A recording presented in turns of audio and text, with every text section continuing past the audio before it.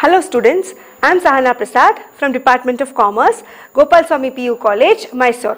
Welcome to Business Studies class. In today's session, let's continue with chapter 11, that is marketing, and today's topic is product.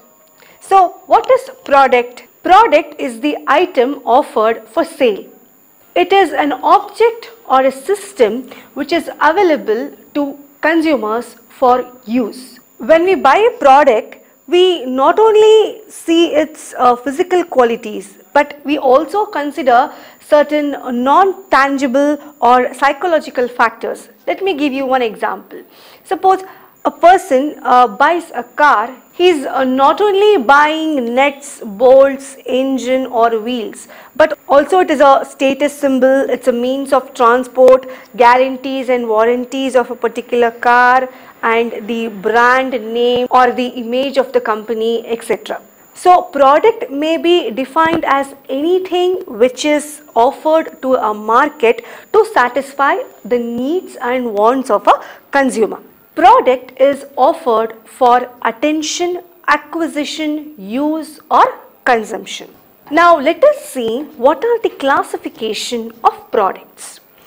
In this table, you can see product can be classified into consumer product and industrial product. Under consumer product, you can see on the basis of durability and on the basis of shopping efforts involved. Under durability, you can see durable, non-durable and services, and on the basis of shopping efforts involved, convenience product, shopping product and specialty product. And under industrial product, it is further classified into materials and parts, capital items, supplies and business service. So now let us see one by one. Now let us see the classification of products on the basis of durability. Durability means ಎಷ್ಟು ಬಾಳಿಕೆ ಬರುತ್ತೆ ಅದನ್ನ ನಾವು durability ಅಂತ ಕರಿತೀವಿ. So ಇದರಲ್ಲಿ ಮೂರು ತರ ಇದೆ. First one is non-durable products. Non-durable products means you can use this products only once. So ಇವಾಗ for example soap, toothpaste, detergents and stationery products, all these products you can use only once. So that we call it as non-durable products. And these products have very small profit margin, and this is available almost in every locality, and all these products need to be heavily advertised. Non-durable products andre ee products na ಒಂದೇ ಸತಿ ನಾವು use ಮಾಡಕ್ಕಾಗೋದು, ಒಂದು ಸತಿ use ಮಾಡಿದ್ಮೇಲೆ ಅದನ್ನ ಮತ್ತೆ use ಮಾಡಕ್ಕೆ ಆಗಲ್ಲ. ಸೊ ಅದನ್ನ ನಾವು ನಾನ್ ಡ್ಯೂರೇಬಲ್ ಪ್ರಾಡಕ್ಟ್ಸ್ ಅಂತ ಕರಿತೀವಿ. Next is durable products. Durable products means ಜಾಸ್ತಿ ಬಾಳಿಕೆ ಬರೋವಂಥದ್ದು. See, all these products we use it again and again. For example, radio, refrigerator, television, bicycle and few kitchen gadgets. We use these products again and again. So that we call it as durable products. Andre idu ondsati use ಮಾಡಿ ನಾವು dispose ಮಾಡಲ್ಲ. ಅಂದ್ರೆ ನಾವು ಪದೇ ಇದನ್ನ use ಮಾಡ್ತಾ ಇರ್ತೀವಿ. ಅದನ್ನ ನಾವು durable products ಅಂತ ಕರಿತೀವಿ. So for this durable products, it require personal selling, and it also requires a few advertisements, and guarantee and warranty is also needed, and after sale service is also required. So that is durable products. Next is service. Products we can see, but service you cannot see. We can only feel its presence. For example, dry cleaning, watch repair, hair salon, service given by post office or a service given by lawyer, all these are examples of services. And service is intangible. Intangible means which you cannot see or you cannot touch. And a service is inseparable from its source. We cannot separate service from the person who is giving the service. So that is inseparable. Services cannot be stored. They are perishable. For example, if a tailor doesn't work for a week or for a month, the services which he would have provided in those days would go waste. And services are highly variable. It depends on the type of the service which is given by a particular person. ಇವಾಗ ಒಬ್ರು ಕೊಡೋ service ಒಂಥರ ಇರುತ್ತೆ, ಇನ್ನೊಬ್ರು service ಕೊಡೋದು ಬೇರೆ ತರ ಇರುತ್ತೆ. Services are highly variable. On the basis of time and effort, here buyers spend more time to do shopping. So on the basis of shopping efforts involved, first one is convenience products. Convenience product means these products which are purchased frequently, immediately, with less time and effort. For example, medicines, newspapers, stationery items, ice cream, all these are examples of convenience products. Now let us see its features. First one is it is purchased at convenient location. These convenience products are available in almost all locations and you can go and purchase these products with less time and less effort. Next is all these products have continuous demand, and these products, they generally have continuous demand. See, newspapers, medicines, stationery products, all these products, they will have continuous demand. And next is low price and small unit of purchase. All these convenience products, it is usually of low price and it is usually purchased in smaller quantities.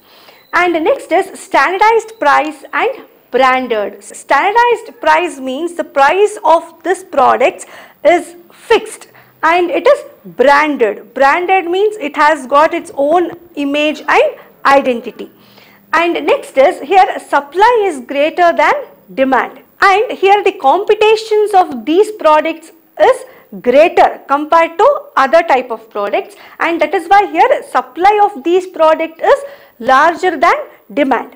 And these convenience products needs heavy advertisement. And next is sales promotion scheme. So in order to increase sale, so they have to advertise their product. So sales promotion is required by sales contests or offering discounts, etc. So all these are features of convenience product. On the basis of shopping efforts involved, second one is shopping products. So here shopping products means here the customers, they try to spend more time in purchasing these products. So here the buyers, they devote considerable time in comparing the quality, price, design, color with other products. So for example, clothes, shoes, jewelries, radio, television, furniture, all these are examples of shopping products. So now let us see the features. First one is shopping products are durable in nature. Durable andre eno ಜಾಸ್ತಿ ಬಾಳಿಕೆ ಬರುವಂತದ್ದು. So ಅದನ್ನ ನಾವು shopping products ಅಂತ ಕರಿತೀವಿ. Shopping products ಏನಾದರೂ usually ಜಾಸ್ತಿ ಬಾಳಿಕೆ ಬರುತ್ತೆ. They normally survive many uses. Next is here the profit margin is high. So the profit margin of these products are usually high. So the profit margin for shopping products is high.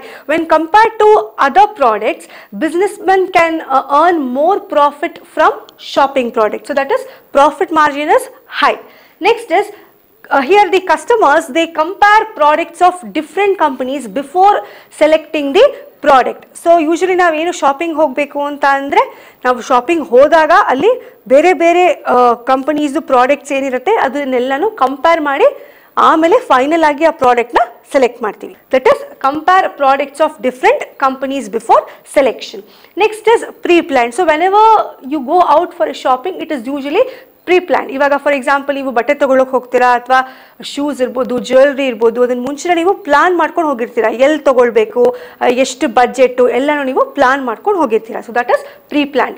Next is here retailers effort is needed to convince the buyers to by a particular product. Retailers ಏನಿರ್ತಾರೆ, ಮಧ್ಯವರ್ತಿಗಳು ಏನಿರ್ತಾರೆ, ಅವ್ರದ್ದು effort ಇಲ್ಲಿ ತುಂಬಾ important. ಆ product ಒಂದು sale ಆಗಬೇಕು ಅಂತ ಇದ್ರೆ ಅವರು ತುಂಬಾ ಇಂಪಾರ್ಟೆಂಟ್ ರೋಲ್ನ ಪ್ಲೇ ಮಾಡ್ತಾರೆ. So they usually try to convince the buyer to buy that particular product. So these are the features of shopping products. Now on the basis of shopping efforts involved, third one is specialty products. So specialty products andre aa products ge kelu special features irutte. So people make a special effort to purchase that particular product. For example, artwork, antique piece, etc. Artwork ಅಲ್ಲಿ paintings ಇರ್ಬೋದು ಅಥವಾ rare collection of paintings. Antique piece ಅಂದರೆ ಹಳೇದು rare ಆಗಿ ಸಿಗುವಂಥ ಕೆಲವು items ಏನಿರುತ್ತೆ ಅದನ್ನು ನಾವು ಸ್ಪೆಷಾಲಿಟಿ ಪ್ರಾಡಕ್ಟ್ಸ್ ಅಂತ ಕರಿತೀವಿ. Coming to the features, here the demand is limited compared to other types of products. So the demand for these products are limited. And these products, they are quite costly. When we compare with other products, these specialty products are quite costly. ಇದಕ್ಕೆ ತುಂಬಾನೇ ಬೆಲೆ ಇರುತ್ತೆ. For example, artwork and antique piece, a rare collection of paintings or showpiece, all these are quite costly. And next is, it is available only at a few places for sale. ಇವಾಗ ಸೇಲ್ಗೆ ಅಂತ ನಿಮಗೆ ಎಲ್ಲ ಕಡೆನೂ speciality product ಸಿಗಲ್ಲ, ಕೆಲವು ಜಾಗದಲ್ಲಿ ಮಾತ್ರ ಸಿಗುತ್ತೆ. ಸೊ ಕಸ್ಟಮರ್ಸ್ ಯಾರು ಬೈ ಮಾಡ್ತಾರೆ ಆ ಪ್ರಾಡಕ್ಟ್ನ, ಅವರು ಆ ಜಾಗನ ಹುಡ್ಕೊಂಡು ಹೋಗಿ ಪ್ರಾಡಕ್ಟ್ನ ಬೈ ಮಾಡಬೇಕು. Next is aggressive promotion is required. So if they have to increase sale of these specialty products, so they have to promote their particular product. So aggressive promotion is required. Next is after sale service. After sale service means after selling a particular product, service must be given to the customers those who have bought those particular product. So these are the features of specialty product. Now next type of products is industrial products. So industrial products are those products which are used as inputs in producing other products. For example, raw materials, engines, lubricants, tools, etc. So industrial products are for non-personal use, and these products are used only for business purpose. Now let us see the characteristics of industrial products. First one is number of buyers. Here number of buyers are limited compared to other type of products. For example, here sugarcane is purchased only by few producers of sugar, but sugar is a consumer product which is used by large number of people. So here the number of buyers are limited. Next is channel level. Here as the number of buyers are small, so these industrial products are sold only by direct channel, that is one level channel. So that is channel level. Next is geographic concentration. Because of location of industries at only a certain region, industrial markets are highly concentrated. The demand for power loom comes from Bombay, Sholapur, Bangalore, etc. Whereas the demand of textile industry is concentrated in our country. So that is geographic concentration. Derived demand. Derived demand means the demand for industrial products is derived from other consumer products. For example, ಇವಾಗ ಶೂಸ್ಗೆ ಜಾಸ್ತಿ demand ಇದೆ ಅಂದರೆ ಲೆದರ್ಗೆ ಜಾಸ್ತಿ demand ಬರುತ್ತೆ. So ಅದನ್ನ ನಾವು derived demand ಅಂತ ಕರಿತೀವಿ. Role of technical consideration. While purchasing the industrial products, technical consideration is very important because the industrial products are very complex in nature.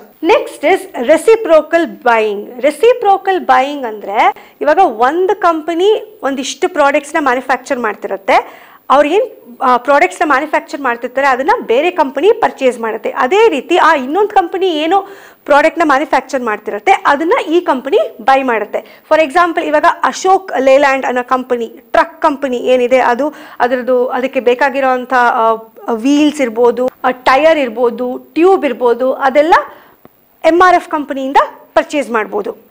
Which in turn the MRF may buy trucks from Leyland. So that is reciprocal buying. Next is leasing out.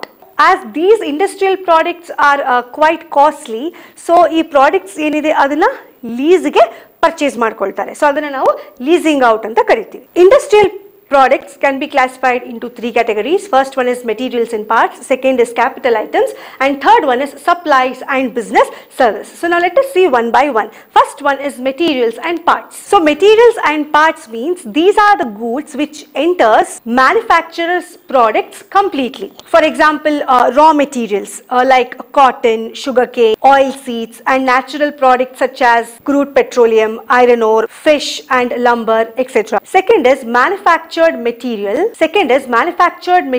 and parts. These are again of two types. One is component material and component parts. So component materials means glass, iron, plastic, and component parts like tire, electric tube, steering and battery. The second is capital item. Capital items means these are the goods which are used in the production of finished goods like installations like elevators, mainframe computers, and equipments like hand tools, personal computers, etc. And last is supplies and business service. So supplies and business service means, so these are short lasting goods and services which facilitate developing or managing the finished product. For example, maintenance and repair like paint, nails, etc. And operating supplies like stationery, like lubricant, computer stationery, writing paper, etc. So all these comes under supplies and business service. So these are the classification on the basis of industrial products. So and I hope you have understood today's session. Thank you.